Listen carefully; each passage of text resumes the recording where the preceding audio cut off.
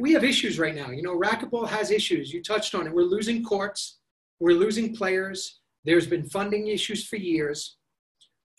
This has just been going on. And you and I have been in the sport, you know, individually, I've been in the sport almost 40 years, and you as well, over 40 years.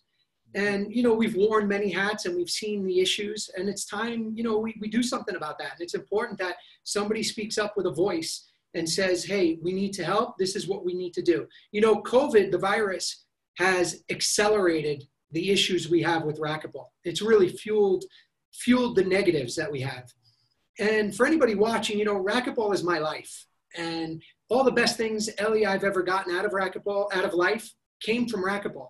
You know, whether it's been opportunities or relationships, my wife, my family, my best of friends, you sitting in this camera right here. You know, without racquetball, I would feel a huge void.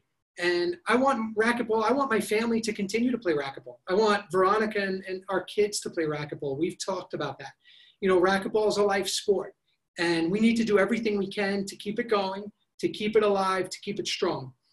As long as I'm here and as long as you'll help, Ellie, I'm going to always do everything we possibly can together to make racquetball the best it can be. And, you know, that's it. That's my agenda. My agenda is to help racquetball, grow racquetball, keep it going. I know you feel the same way. And I know Scotty Mack feels the same way. And that's why, you know, together we're going to do this and we're going to keep going.